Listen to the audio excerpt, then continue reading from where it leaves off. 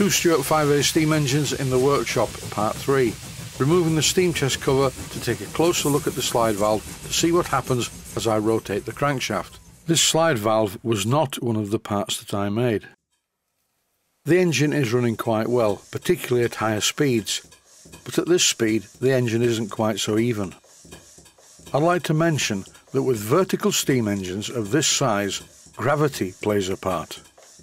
The main reciprocating parts, from the piston to the big end, are affected by gravity, so they move a little bit faster in a downwards direction than they do in the upwards direction.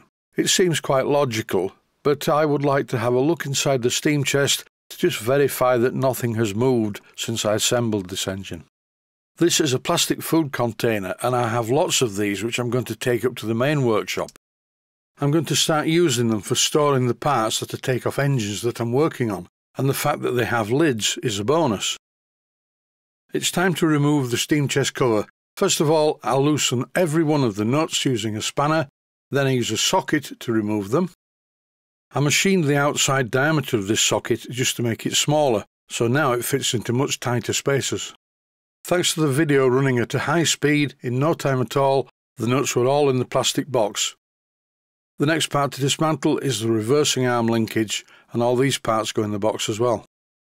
Once I've removed the steam chest to check the timing, I will have to put this part back in position so I can hold the reversing lever in the correct place. Thankfully, the steam chest cover came away from the steam chest itself very easily.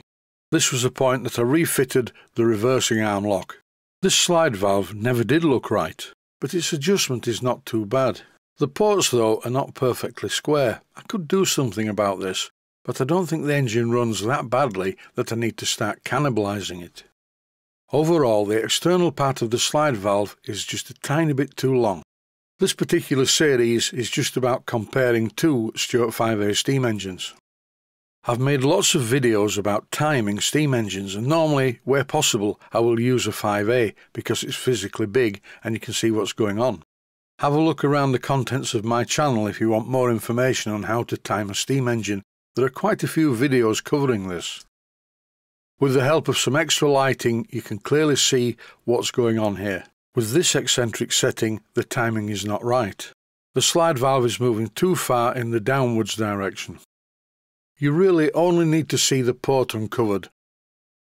When all the adjustments are correct, the slide valve should uncover the ports the same amount at each end. This can be corrected just by altering the position of the eccentric, but then you may find that the slide valve is opening the bottom port too much.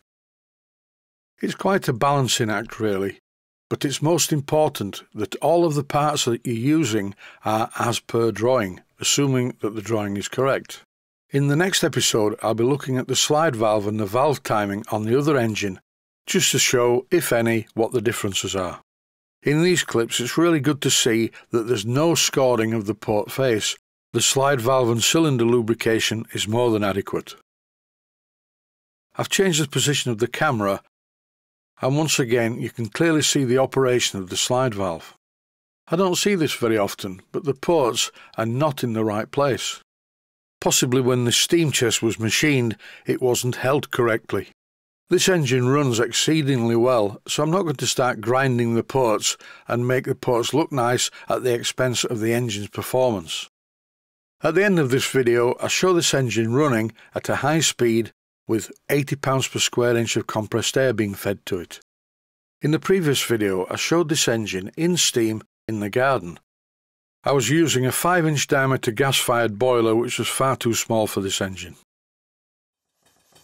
After refitting the steam chest cover, I ran the engine on the bench to see what it was like. I turned the pressure up to about 50 pounds per square inch for this demonstration.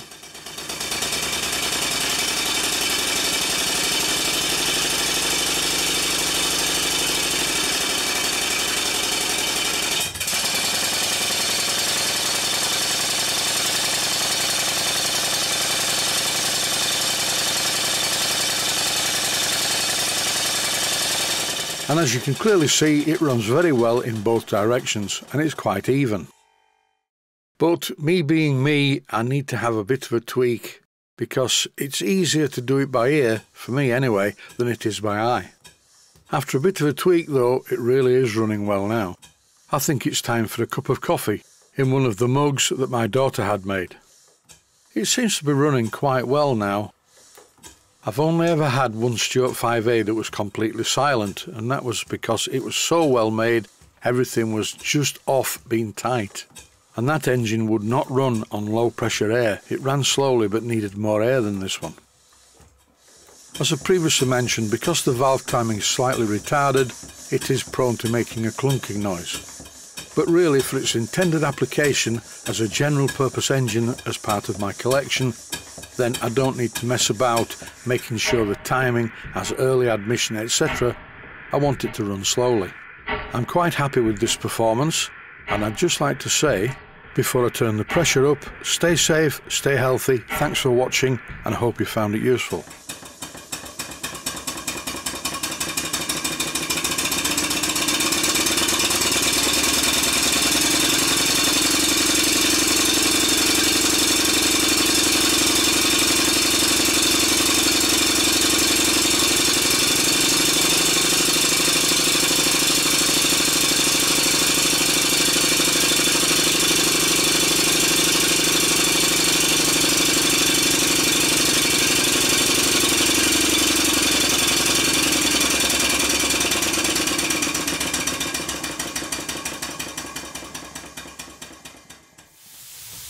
Please take the time to visit my Mainsteam Models website and click on the section of the website that says Video Playlists. And by doing that, you can find other videos that you may like to watch.